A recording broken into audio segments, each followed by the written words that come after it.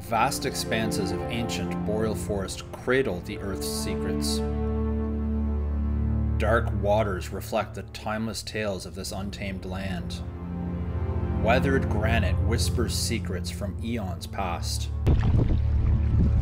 A journey for the spirit, and a sanctuary for the soul.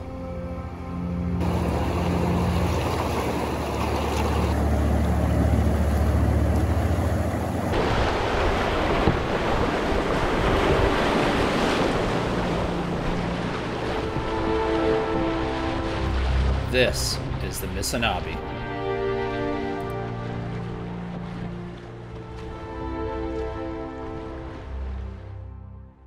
Here we are, Missinaibi Provincial Park. It's gonna be quite the adventure. It's already been quite the adventure just to get here. It took us about 16, 17 hours yesterday. We left at 6 a.m. from Ottawa. Should have been an 11-hour trip. We had a 1-hour detour to pick up a canoe. Then we had a 2.5-hour delay because of car issues. Then we got lost in the dark on all of the forestry roads here. And anyways, finally pulled into Missinaibi Provincial Park at midnight. So yeah, it was a long day. And here we are, ready to begin the adventure. So, bugs are brutal. Let's get on with it. Come on. Repelling and stuff, yeah. Don't be and highlighting or like. I have maybe a dozen. I don't know how many more. Day one of this 10-day trip would see us leave from Barclay Bay on Lake Missinaibi and make our way to the Quitagene Rapids on the Missinaibi River.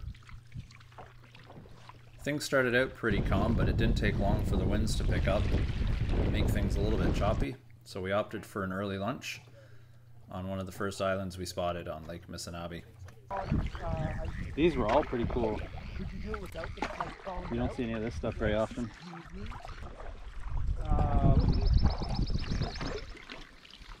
I should mention that I'd only run whitewater in a canoe a few times prior to this, so this trip was filled with firsts for me.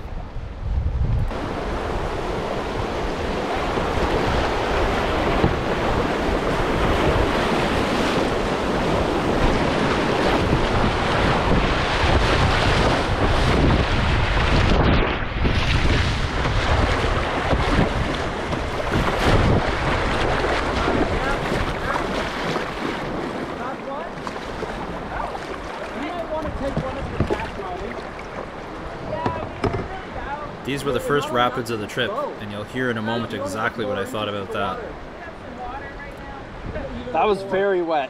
That was great, guys. What do you think? Last one? It felt like a 5 from the bow. I got nervous. First one of the trip. I was always in the stern when we did it before. It's my first bow run. Yeah, the bow's the hard part. Standing on the sandy beach.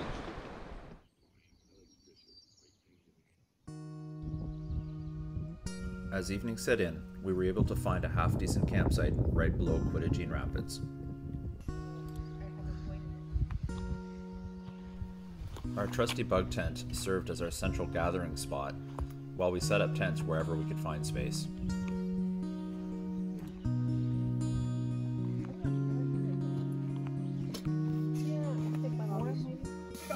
There's Romulus, Remus, Aragorn, like on the wall right there. Oh Jesus! Oh no! Wait, Riley, did she hold up Tracy's swamp?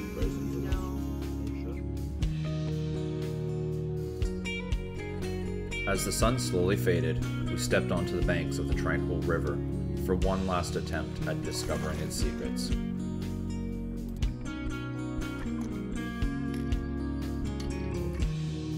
It's decent size.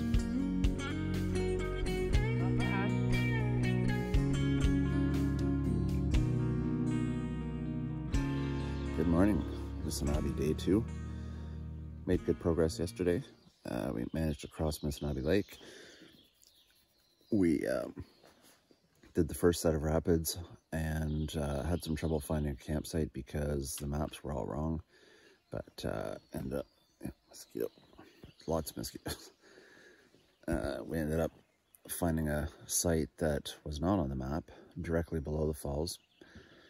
So we set up here as a room for 3 tents. It was nice. we're just gonna get set up this morning. Yesterday we did 11 kilometers. Planned today we're doing 26. We're gonna go from here all the way to Peterbell. A couple of rapids in between, so be sure to get the GoPro on that. But let me just show you how bad the mosquitoes are here this morning. Those are stuck between the tent and the fly, and all you hear is buzz.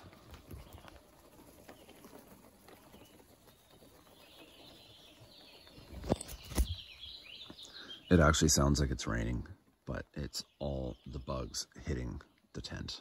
It's brutal. Anyways, time to get started.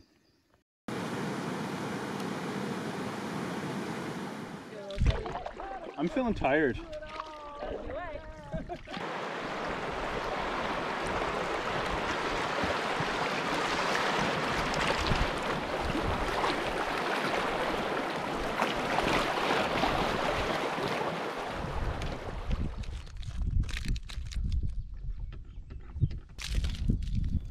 After completing our first set of rapids for the day, glances skyward assured us that a thunderstorm was closing in. We knew this meant we'd have to get off the river soon, so we kept our eyes peeled for any usable sight. Yeah.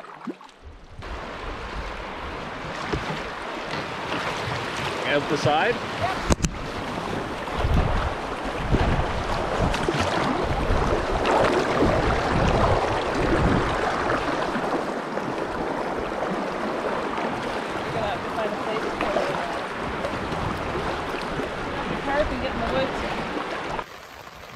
If you're doing CPR, you got big problems. You need to make other decisions. Absolutely. Yeah, it's getting brighter now. Oh yeah. So, every day you're in this place, you're 2 days nearer death. What you go? There's always running bonus opportunities galore. The old men out their money and the old come back for more. But soon they're knocking on and you look older than you should.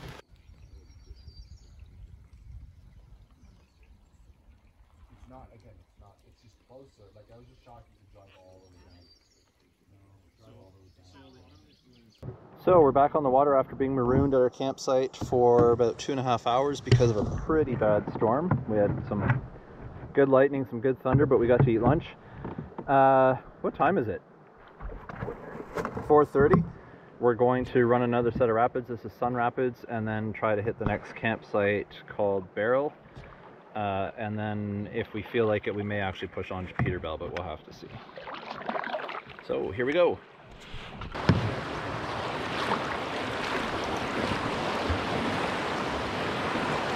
Go right.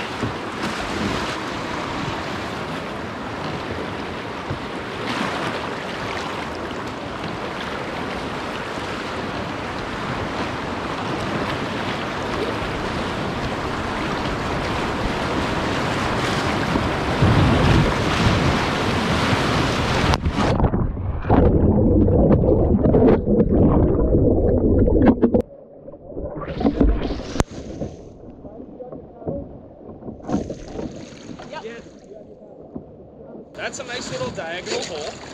Yeah, well, it was 2 holes. So We went over the first one, and I was like, if we can just get through here.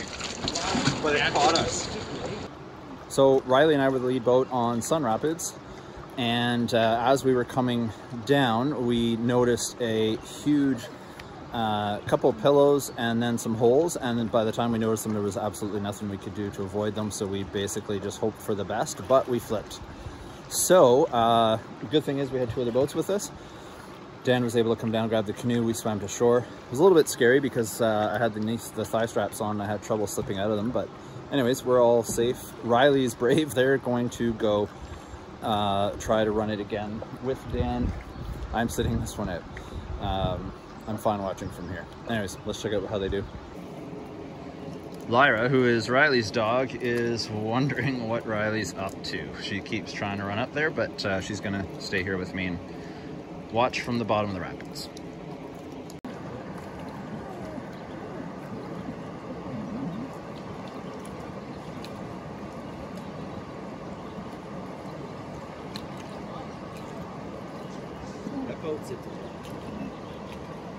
Sits what?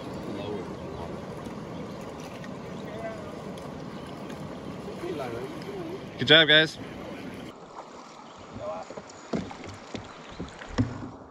What we were thinking is that we'd sandwich you guys in the middle.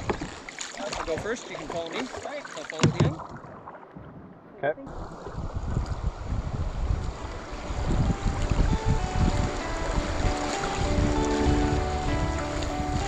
After that dump at Sun Rapids, it was great to have my tripmates step up and help rebuild those confidence levels. Dan took point while Rob and Deb paddled behind us, and Riley and I, and Lyra, rode middle boat through a long set of relatively easy rapids.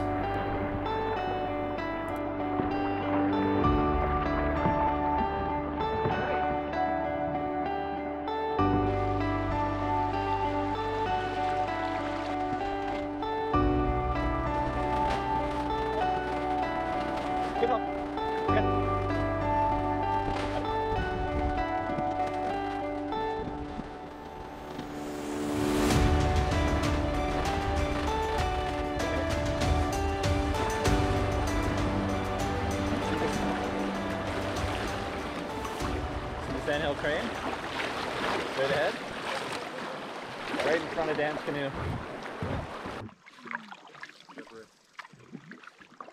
If you ask any girl from the parish around what pleases her most from her head to her toe, she'll say I'm not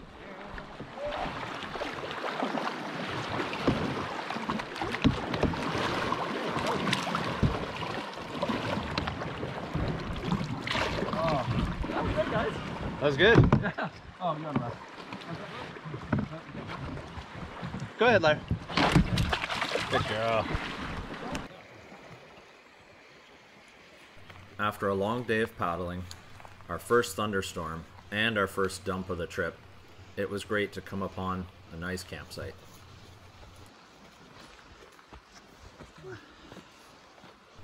Our tents are set up, the clothesline is up. Next, it's time for a little relaxation.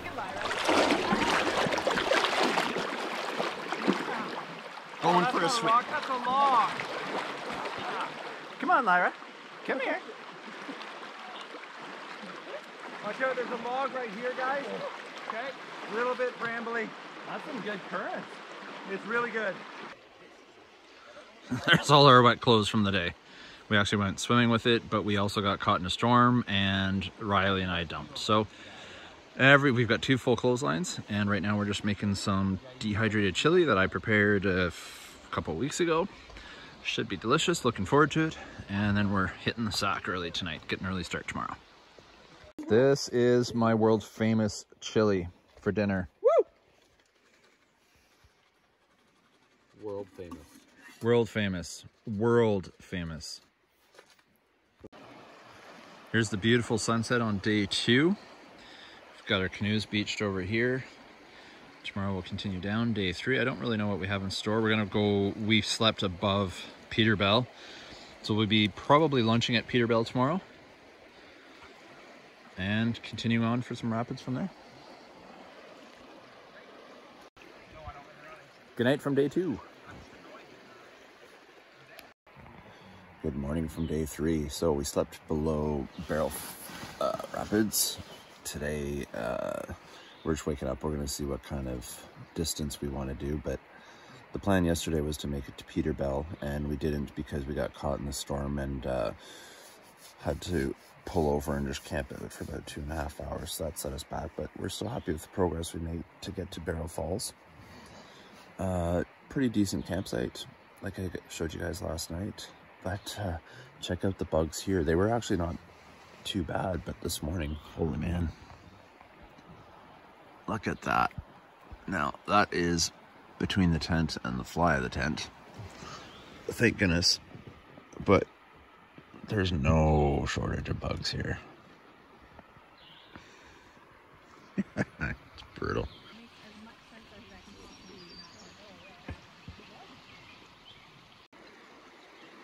Day 3, we're almost packed up and ready to go. Down there.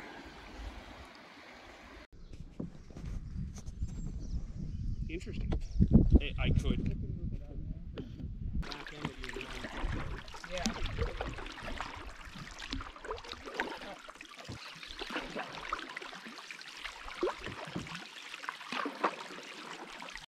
there was a bridge or something here. Oh yeah. Yeah, so it would have been to pull it across. This is kind of cool. You guys should come take a look if you're interested. On the morning of day 3, we arrived at Peterbell, where even to this day, remnants of the old railway town still exist. On the surface and surface. Or you take a go bag, fill it with rocks. You got these very, very Yeah. 10 feet water and I'm good. I can even see that going.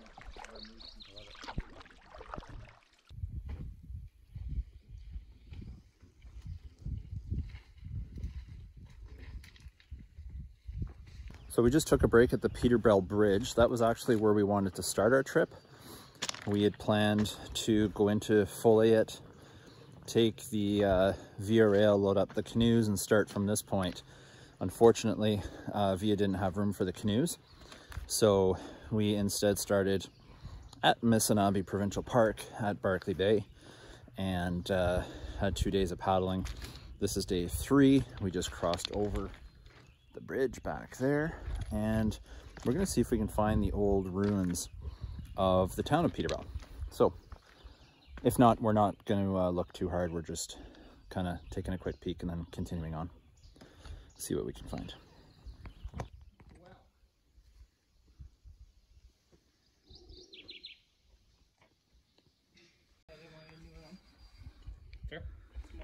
There's Robbie's a little bit crazy, but whatever floats his boat. Not jumping. Not jumping?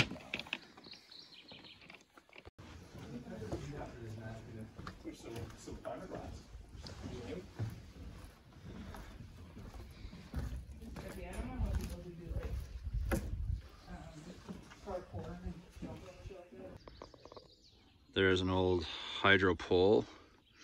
Everything else around here is fairly recent. There's a few more of the old hydro poles down there, but we could see a few of the old ruins down by the river, but that's about it.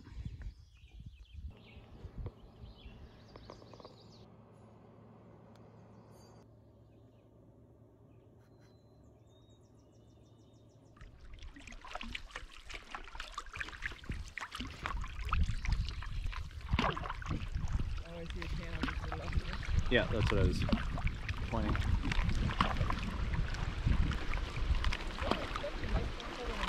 No, that's unexpected. Look at that giant rock on the end too. Yeah.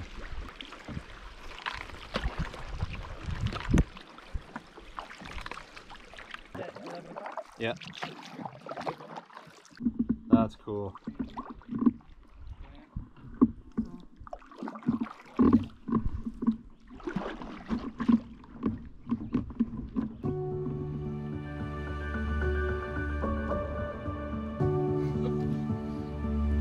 That's awesome. That's beautiful.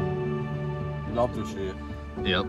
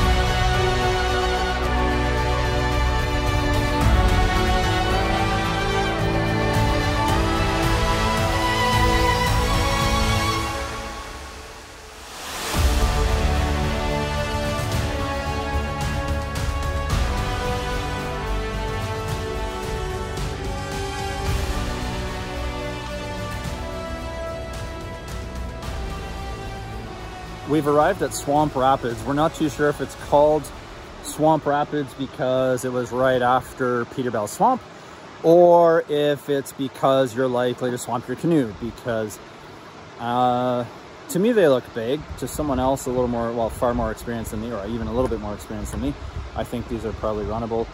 The rest of the crew is out there checking it out. I'm nervous. Let's see what happens. Here, I'll give you guys a look. Here are Swamp Rapids. So we've got a nice smooth couple little bumps over here. Looks like a nice tongue in over here. Possibly all the way down. I haven't scouted that yet. To me, I think I'd probably want to head down to the right towards those cedars, but I'm no expert. I'm literally just getting started in whitewater, so the others might tell me otherwise. Dan, who's over here, is our huge whitewater expert, so I'm curious to see what he recommends. And the rest of the crew is already down further, checking things out.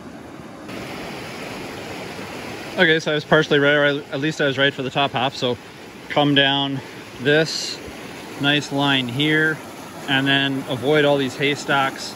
So basically try to, well, also avoid that rock that's there. We believe there's probably, am I pointing in the right place? Yeah, the rock right around there. So try to aim to the right, but pop out just past that. And here are the experts conferring about the lower section, and we'll see what they say about that.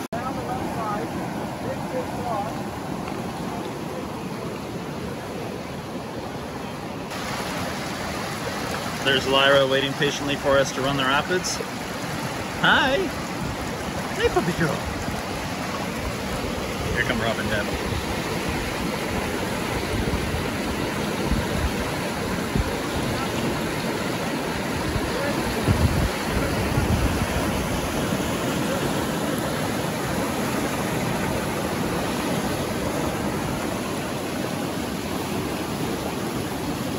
After Rob and Deb, it was time for Dan and I to give it a shot.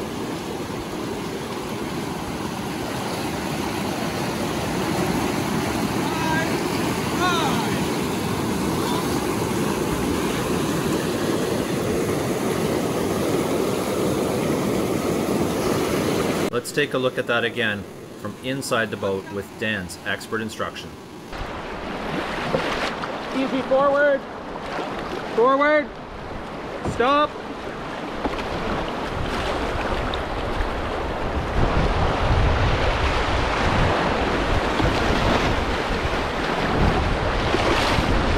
Fry. Fry. Stop.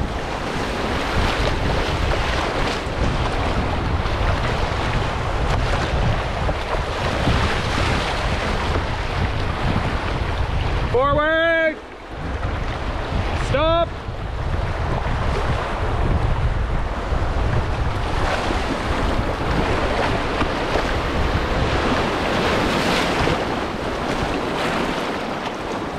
Hard draw.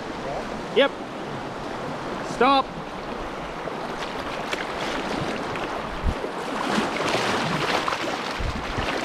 Forward. Turn left.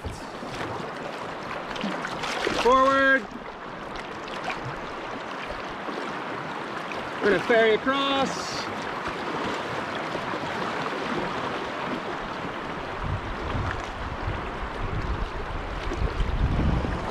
And forward. Right tilt.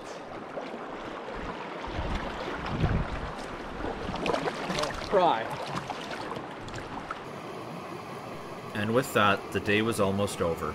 We set up our tents, ate dinner, and called it an early night, preparing ourselves for what lay ahead tomorrow.